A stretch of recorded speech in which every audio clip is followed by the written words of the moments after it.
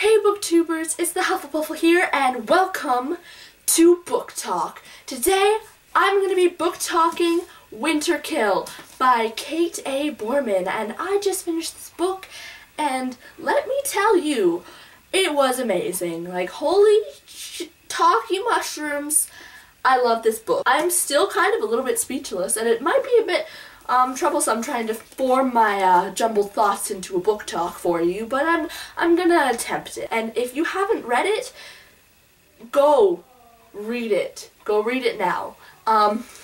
So for the spoiler-free section of the video, I'm just gonna say that this book it's creepy and thrilling and romantic, but like not overly sappy romantic if you're like not into that, but it's like romantic enough that those of us who like romance will be fulfilled, and it's captivating and it's one of those books that makes you think about things, like, and I can't with this book right now, so read it. I'm just gonna spread this book like wildfire. Everyone who has not read this book has to read this book. Everyone in the world has to read this book because I feel so strong. Even if you don't like reading, I highly recommend this book to anyone. Anyone. Like, the first 100 pages were like really good, and then but once you hit that like 100-page mark, you're like, you're done for. If you planned on doing anything that day, good luck. Good luck getting your crap done, because this book is going to keep you occupied. Okay, so for those of you who haven't read it, goodbye, because I'm going to spoil you if you don't leave right now. Okay, so this is the spoilery bit of the video where I basically just pour all my feelings out into the video. I don't know how many of you have made it to this part of the video, but for those of you who have, it's so good. Okay, Emmeline is like the greatest character because like she's a female heroine and she's like really awesome, like stands up for what's right, but she's like crippled and she's not one of those heroes that's like, I'm incredible and everything I do is awesome and I could never do wrong and I'm invincible. She's such a good character and she's so interesting. And I just reading it, I pictured everything she did so clearly and everything she could think I could process. Her thought processes were totally realistic. Like, I could follow her thought processes and be like, oh yeah, that makes sense that you would do that. And not be like, what the hell are you doing? That makes no sense. I'm always, when reading like, especially first person point of view, I find if I'm reading a book and the hero is like, oh yeah, every time they have a thought process, I'm like, no, don't do it, stupid. But all the decisions she made were kind of reasonable, kind of. I mean, there were a few times that I was like, what are you doing? But that's simply because I wouldn't do that if, like, it was me. But it made sense for her to do it, so I could accept it. Like, the first time she ran into the woods, I was like, it kept me so interested. I was like, nothing better happened to her. Like, I fell in love with this character, and I was like, nothing can happen to her. But, like,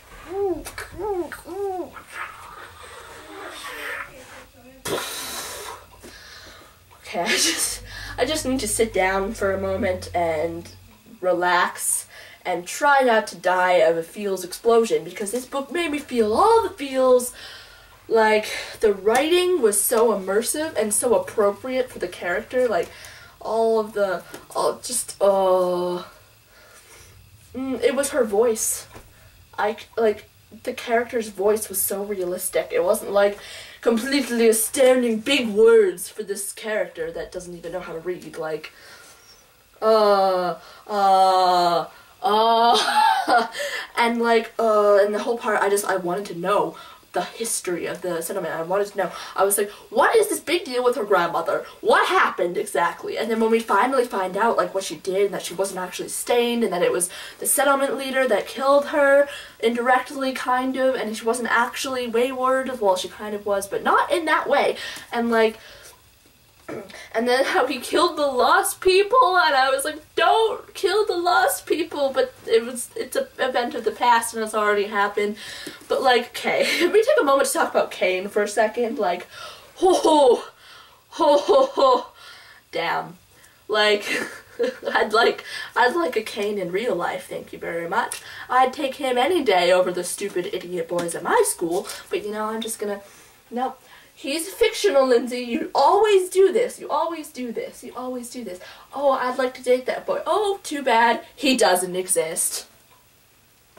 Why does this always happen to me? And then when she was like, when she like doubted him and she was like, oh, he's gonna turn me into the castle, I was like, no, he would never do that. He loves you. But she was like, oh, he loves me. I can't believe I would actually believe that he loves me. I'm like, but he does love you, Emmeline, can't you see? When she finally at the end is like, oh yes, I do love you and you do love me and I'm so sorry I didn't believe you, and he's like, I'm sorry I didn't tell you sooner, and I was like, I cried.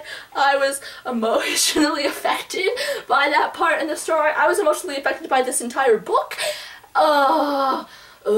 This is like my new OTP, like Emmeline and Kane is like my new OTP. I ship that. They need a ship name.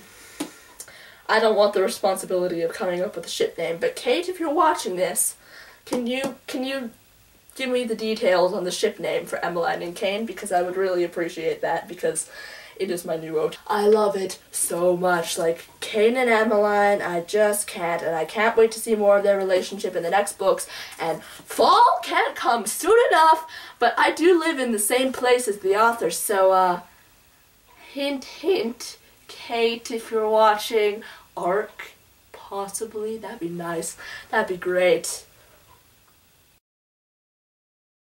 I was conversing with an author, like a real published author, a really amazing published author at that, yeah, and I was kind of fangirling the entire time, and I'm still kind of in a bit of a state of shock that I'm kind of buddy-buddy with an author. Well, not exactly, but you know, enough. We're on a first name basis, so that's pretty cool. She calls me Lindsay, first name basis, that's right. That is right, she knows my name. She follows me on Instagram, like, this is, and Twitter, like, this is the level that I want. You know, it was always one of my goals this year. It was like, I want to make an author friend in 2015. Well, I've done that, and it's only February. Look at me go. I'm on a roll with these resolutions. Yeah, and then maybe she'll inspire me to complete my other resolution, which is to write a first draft of a novel, which I've attempted many times and never completed. And this video is getting completely off topic, and that's not at all. Brother Stockholm, I haven't talked about him at all. I don't know if I'm saying that name right, but you know, whatever. I always mispronounce names, so I'll roll with it. Brother Stockholm, like, whoo! Like, oh, he made me angry. Like, when she was like, oh, maybe I should accept him. The whole time I was like, don't you dare accept him. You go to your father right now, and you tell him there is no way I'm ever marrying that twat, okay? But then she didn't, and then she accepted him, but then, whew, that whole part where he was like, I'm in love with you, and we're gonna change fate, and our love, and he kept referring it to their love as if she loved him back, and she was like, and then I was like, just tell him that you don't love him, and be nice about it. I'm sure he'll understand. Nope. Didn't understand at all. He kind of went insane when she said that she didn't love him back, and threw her in the freezing cold river. I was so mad. I was like, I had a moment. I slapped the book. I did. I was like, what? What? And then I had to put the book down for a moment. I had to take a little walk, because I was a bit shocked. I was like, because for 1 minute he's like, I'm in love with you and we're going to change the fate of the settlement and we're going to prove everyone wrong. The next minute he throws her in the lake. River, not lake, river, because she doesn't love him back. I mean, if you really loved her, you wouldn't do that, would you? So if you were really in love with her, just because she doesn't love you back does not mean that you need to kill her. Like, and I mean, even though I know why he did it in a way, I was like, dude, that's not how you properly deal with your girlfriend issue. But then when Kane was there and he and Matissa saved her, I was like, oh, my little shipper heart is singing. And I just couldn't. I was like, yes, Kane! And then when they were in the cave and they were like cuddling, I was like, my heart is hurting with emotions. And then when she was all like, oh, when she was lying to him though, I was like, oh, this better not go wrong for you because I will slap you aside the face, Emmeline, if this goes wrong.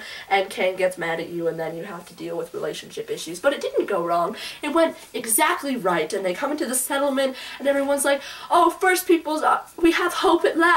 And then when they go into the thing, and I was expecting the book to end when she like walks in and like pulls up her hood, and then it's like she pulls up her hood, end of book. And I was really hoping it didn't end like that because I remember reading Clockwork Prince by Cassandra Clare, and like Cecily walks in and she's like, ha! And everyone's like, oh my god, shiitake mushroom storm. And then I was so scared that that's how the book was going to end, and I was like, it better not end like that. But then it didn't. But then, shiitake mushrooms went down. Like, oh, I was like, what is happening? Like, everyone was like rallying, and then Brother Jameson was like, and then Brother Stockholm like takes out the gun, and I thought he was gonna shoot her, but then I was like, no, he's gonna shoot himself. And then the whole moment, Emmeline's like, oh my god, he's gonna shoot me, but then he shot himself, and everyone was like, what? And then Brother Jameson started like shooting, and when he killed her father, I was so sad. I was like, I knew it was gonna happen. I totally knew it was gonna happen, but I was still like. That's one of the best things, when you like totally predict something and you know it's gonna happen. Like, it's not like you've been spoiled or anything, but you just know it's gonna happen, but like it still hurts. That's a good thing that authors are able to do that. Like that I admire the power to do that. To me, it hurts me, but I mean it's a strong power, so good for you authors. But I was like, oh, her father.